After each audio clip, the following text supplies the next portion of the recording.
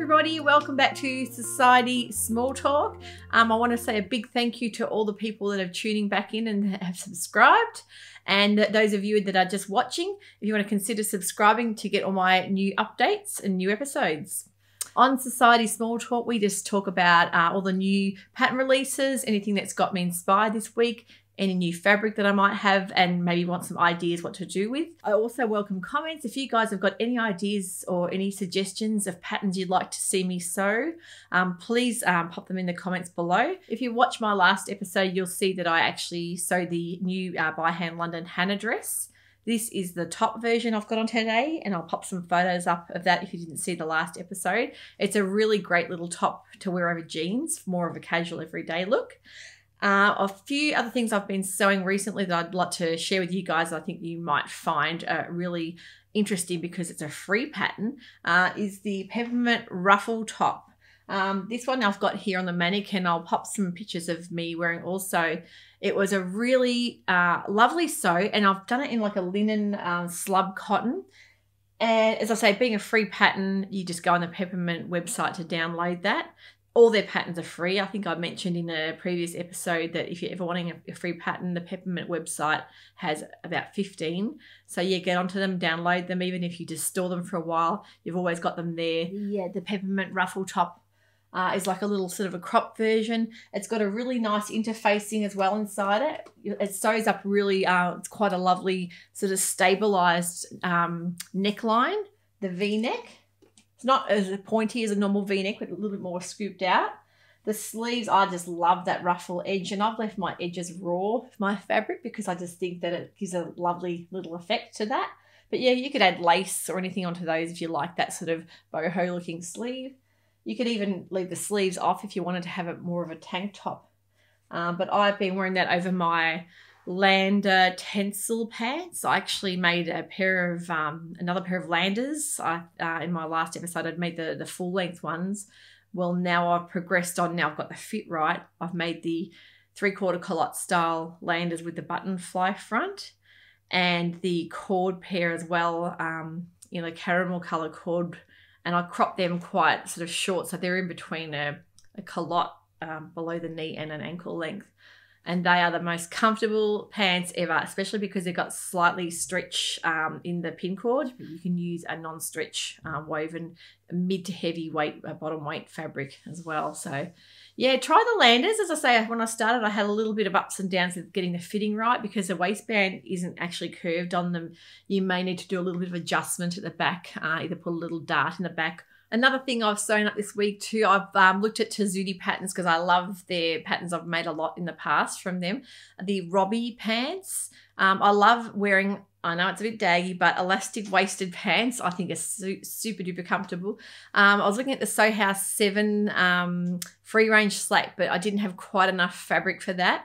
So the Robbie pants, I think I had 1.6 meters of a Tencel denim, and that was enough to make up these pants, which are really great, comfortable, and also transitional pants. So yeah, really quick sew. I had it done within half an hour. So if you're after a practical pair of pants, look at the Robbie by Tessuti patterns. Just touching on True Bias, which is the Lander Pants pattern company. True Bias, Kelly has put out a Instagram post yesterday. They're going to be releasing the Lodo dress pattern in an increased size range now. So I think they're going to go up to size 30 with that. That's a dress I made last year that I lived in. It's made of a jersey. It's got a lovely V-neck as well, the little cap sort of sleeve. It's like you can have a midi length or the shorter length. It's just like a great everyday sort of trans-seasonal dress that I think you could quite easily hack and adapt and put a sleeve on if you're wanting that. It can be made of any sort of stretch fabric, more to the leaning into the mid-weight stretch fabrics would work really well for it. But yeah, I really want to make more of those. So I think that's great that everyone can jump on the website, I think from tomorrow, and see the new increased size range. Another thing too with Kelly from True Bias and Heather Lou from Closet Case Patterns, they've actually just released for November the hashtag Sew Frosting special, which was on every year, that everyone gets to go a bit wild with their fabric choices and colours. and styles. So something that you wouldn't always, like not an everyday sew, something a bit more special if you want to showcase your sewing ability, or even just want to make a beautiful Christmas or New Year's gown that's got like sparkles or embroidery or something that is a bit more out there, a bit more special. And last year, Katie Cortman Art on Instagram, she actually, I think, won that challenge because she designed her own fabric on spoonflower. She'd hand painted a fabric, designed it, and sewed up a beautiful dress in that. So it sort of gives people with that creative tendency the a reason to sew something that's a bit more wild than what they would normally do. Because let's face it, we all tend to sew practical garments that we're going to wear more than not.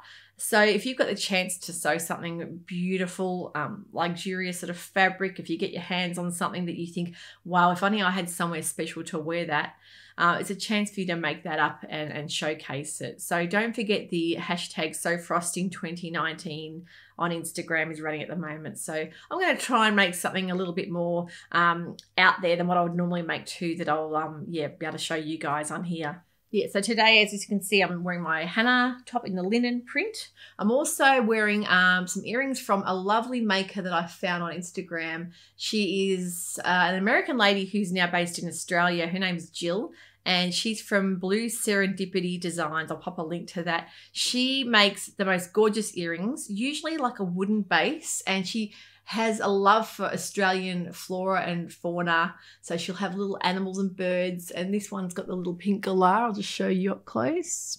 You can see that. They're like a little wooden base. And she sometimes uses fabric or gets little pictures and designs them and paints them.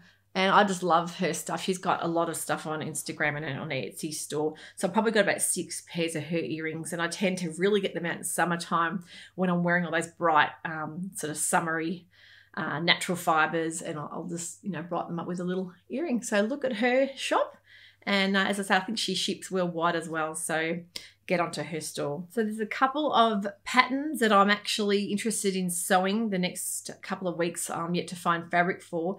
But the Style Arc pattern, I'm loving the Bonnie bundle. It reminds me of an 80s style skirt and top that I'm sure sort of mum's back when I was sort of probably in the early to mid 80s. It has a little button on the edge of the sleeves, and the skirt has the button front, and it's a really great, I think you can buy it in a bundle for $22 on Style Arc. Don't quote me on that. I'll have to look at that, and I'll pop a link for that as well. Style Arc, I haven't made many of their patterns before. I've actually got maybe 1 or 2 that I've done, and they don't have a really great set of instructions. So you probably need to be a bit more of an intermediate sewist to be able to tackle that. But a basic or a beginner pattern should be fine. But I think this is more of a intermediate style pattern. One of my favorite people on Instagram that tends to be the Style Arc queen, I would call her, is Birdy So Obsessed, and she's another Melbourne-based Instagram lady. She's actually a math school teacher by day, and her hobby, her love is, of course, sewing, and she has the most beautiful garments and bags. Her quality is just incredible. Precision and detail. Maybe the maths teacher comes into that, getting everything really accurate. I'm not sure, but she's got a tendency to make the most beautiful polished garments, and she'll tackle the most difficult of sews, especially like blazers and as I say, handbags. She's even making shoes at the moment on her Instagram. I've watched that as well, and I think she's usually the Style Arc expert. So look into her Instagram if you want to get inspired with some Style Arc goodies. So a couple of new pattern releases. I've mentioned the Hanah by Hand London. There's another jacket called the Ayora, I think it's pronounced. It's by Pauline Patterns. I am in love with that. I think they showed that on the Fold Line vlog last week. And I've got to say, if you love the Tamarack jacket, which is one of my favorites, I'll be doing an episode on that in the not too distant future. The Ayora jacket is a very similar, casual, easy to wear, quilty effect jacket that I just think will come up stunning. If you're wanting a more everyday casual sort of wear jacket more than a blazer or a really heavy coat, it's sort of a medium weight warmth. And with the tamarack, same thing. You can line that with a thicker batting, like a really warm felt, or even have it unlined. So I think those are the practical jackets are great for trans-seasonal wear, for autumn or for spring. So yeah, look at the Fold Line website. The Pauline Ellis Ayora jacket looks to be a winner for me. So I think I mentioned the last episode too, we're doing a collaboration with Tamlin from Sewn on the Tyne and Keely from Voice of Creative. We're doing a Shelby sew up together. So we're all doing a different version. I'm doing the romper version, which is the longer leg culotte. I'll show you the fabric I've got picked out for that. So I've popped into Spotlight to get this lovely viscose rayon, really drapey fabric, which is reminiscent of the pattern itself. Is a very 90s looking pattern. This large spot in the mustard background I think will come up beautifully, hopefully. So that's my next little adventure, and I'll show you that close. So that's for my Shelby, so I'll be starting that hopefully in the next couple of days. The next couple of fabrics I've got picked out were actually picked out in mind for the Zadie jumpsuit, my Paper Theory patterns. But now I'm debating whether to do, well, I definitely had the mustard picked out, the mustard drill for the Zadie, which I think will, as I say, I'm a mustard fanatic. You can see that now. Love my mustard. So that'll come up hopefully really nice in the Zadie. This denim fabric I just fell in love with too. It's got the cheetah or like leopard print in the denim. I just thought that will come up really nice in the jumpsuit. But now I'm in two minds whether to make the Jenny overalls by Closet Case Patterns, because I thought maybe doing a culotte, like 3/4 leg overall, might look really great with this with a little white t-shirt underneath. Or if you guys could help me choose between those two patterns, I'd really appreciate that. So that's either the Jenny overalls or the Zadie jumpsuit. So yeah, it's hard making decisions sometimes. So that's my little Sew-ciety small talk episode today. I hope you've enjoyed that. And also thank you for all your support, and I hope you have got some inspiration to get some sewing done this week. We'll see you next week. Bye for now.